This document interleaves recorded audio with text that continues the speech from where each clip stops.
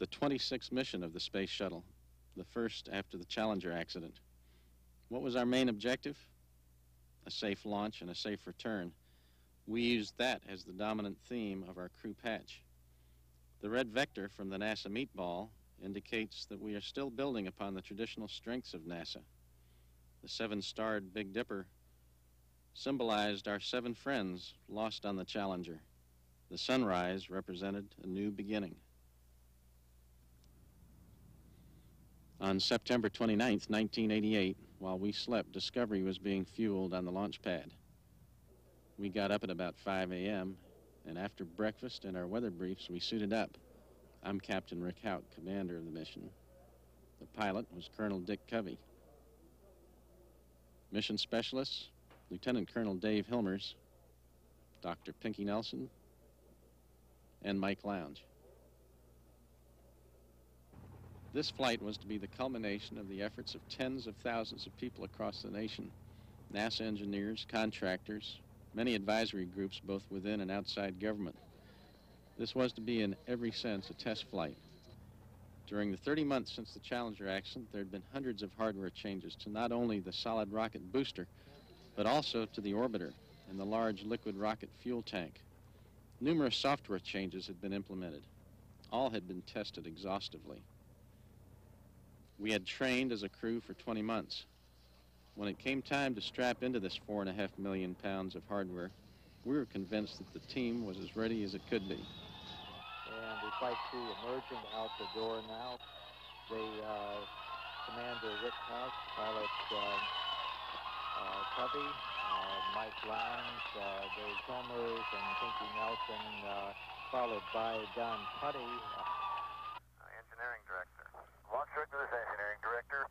I have pulled the technical community, and you will have our consensus to proceed with this launch. Good luck and Godspeed. Copy. KSC Safety and Quality Director. Safety and Quality has no constraints to launch, Bob. Goal for auto-sequence start. Discovery's 4 redundant computers have assumed T-minus 23 seconds and counting. The SRB nozzle profile. Flight crew, close visors. Open. T-minus 15, 14, 13, 12, 11, 10. We're go for main engine start. 7, 6. We have main engine start. 3, 2, 1, 0, and liftoff. Liftoff. Americans return to space.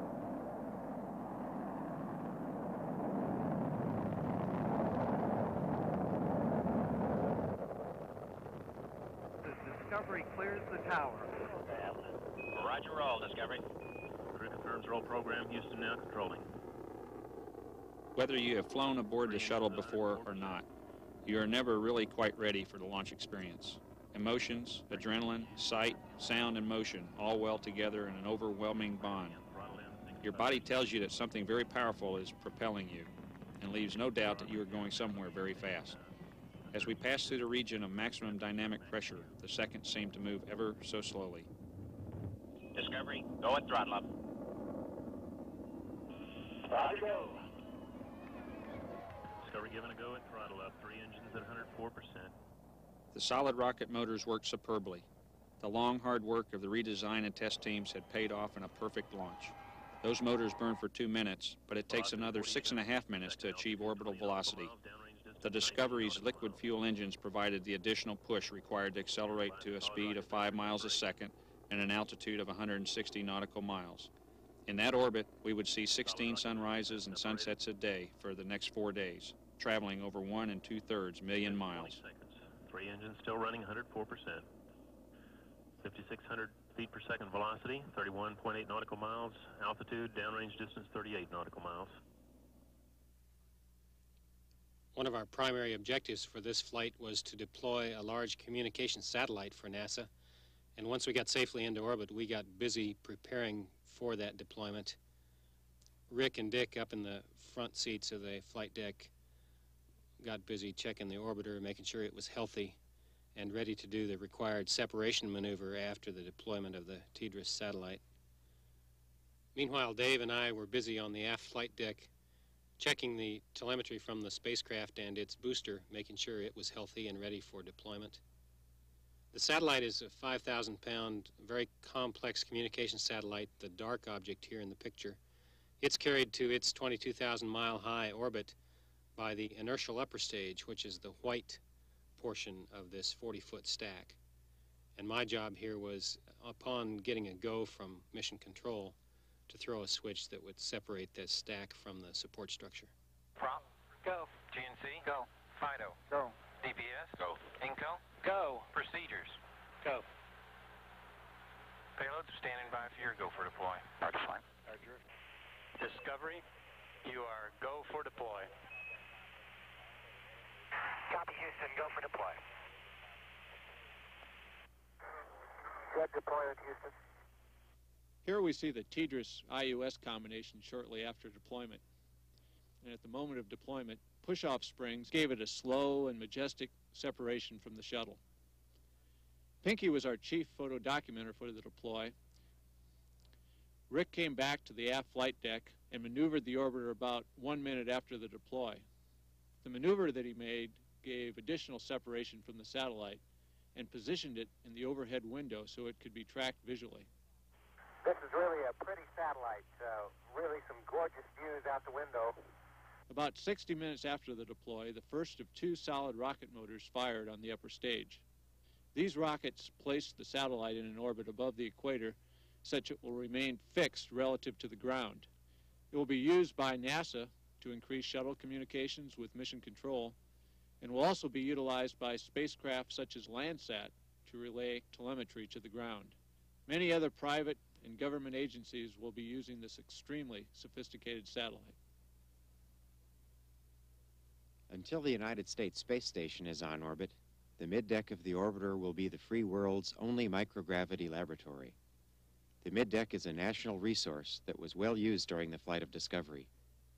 We carried 11 experiments on board from the Marshall Space Flight Center, JSC, industry, and university laboratories all across the country, ranging from biomedical investigations like protein crystal growth to material science to an engineering test of an infrared communication system.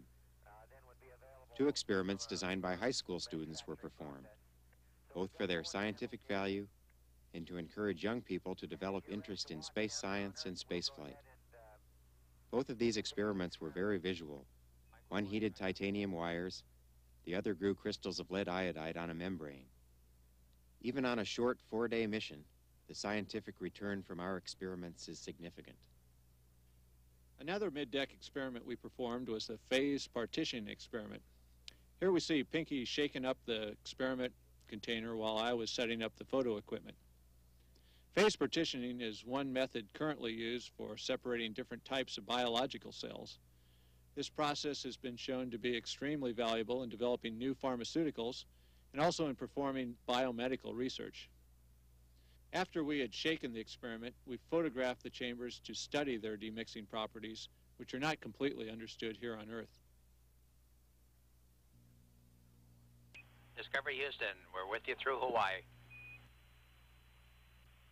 We'd like to take just a few moments today to share with you some of the sights that we've been so privileged to view over the past several days. As we watch along with you, many emotions well up in our hearts.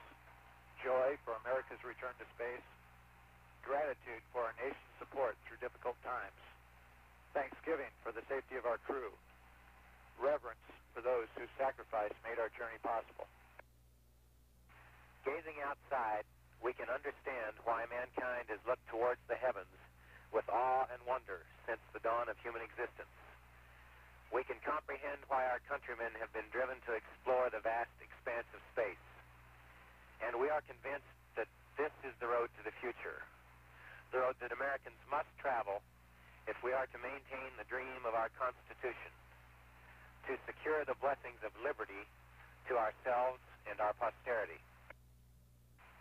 As we, the crew of Discovery, witness this earthly splendor from America's spacecraft, less than 200 miles separates us from the remainder of mankind. In a fraction of a second, our words reach your ears. But lest we ever forget that these few miles represent a great gulf, that to ascend through this seemingly tranquil sea will always be fraught with danger, let us remember the Challenger crew, whose voyage was so tragically short. With them, we shared a common purpose. With them, we shared a common goal. At this moment, our place in the heavens makes us feel closer to them than ever before. Those on the Challenger who had flown before and seen these sights, they would know the meaning of our thoughts. Those who had gone to view them for the first time, they would know why we set forth. They were our fellow sojourners. They were our friends. Today, up here where the blue sky turns to black, we can say at long last to Dick, Mike, Judy, to Ron and Elle, and to Krista and Greg. Dear friends, we have resumed the journey that we promised to continue for you. Dear friends, your loss has meant that we could confidently begin anew. Dear friends, your spirit and your dream are still alive in our hearts. Discovery, on behalf of the Challenger families and all of us down here, it sure does feel good to see the Challenger mission continue and America back in space. Good morning, Discovery! Good morning, Discovery. Rise and shine, boys. Time to start doing that shuttle shuffle. You know what I mean? Hey, here's a little song coming from the billions of us to the 5 of you. Rick, start 'em off, baby. The Hulkster to you.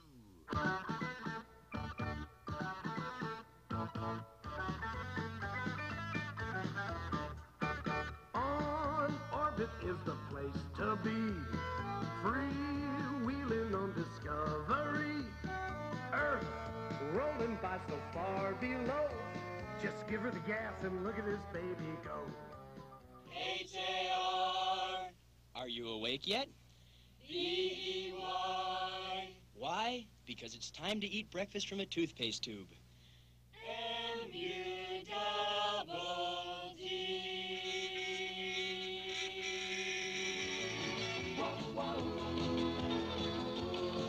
Now we're racking up the miles with a whole lot of power. We're going 17,500 an hour.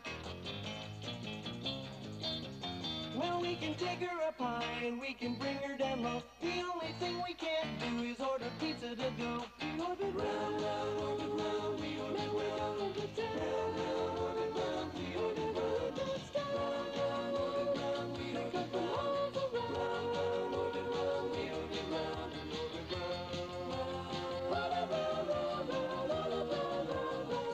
round, orbit round, we orbit round, round, round, orbit round, we orbit round, orbit round, round, orbit round, we orbit round, orbit round, round, round.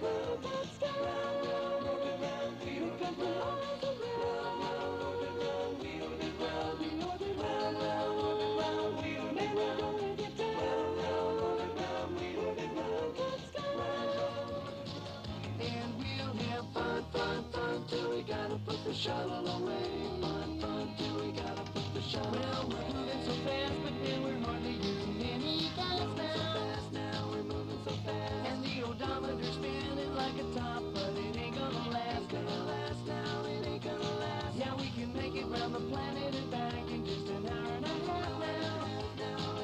And we'll have fun, till we gotta put the shuttle away. Fun, till we gotta put the shuttle away.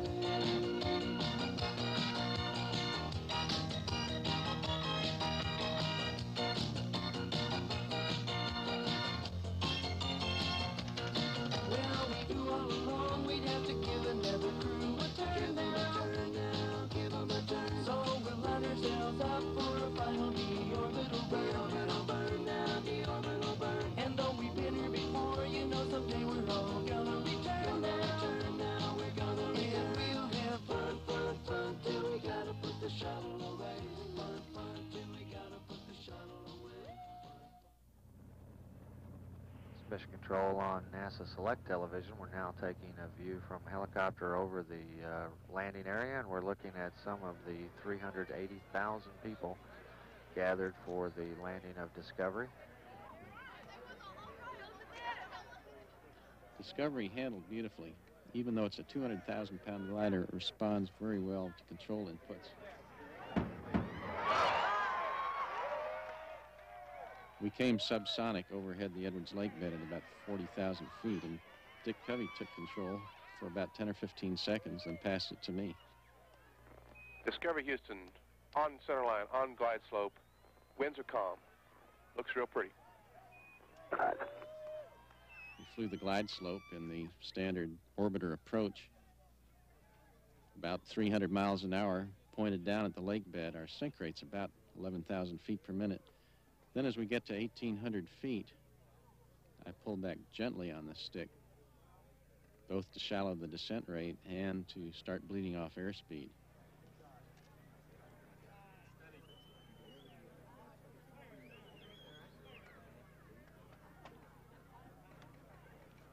At about 300 feet, Dick Covey lowered the landing gear. The gear down and locked. The report from Mission Control.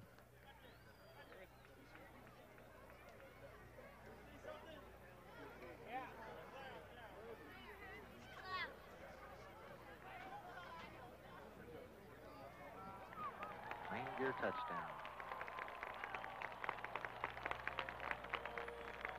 Commander Houck now rotating the nose down, standing by for nose gear and touchdown.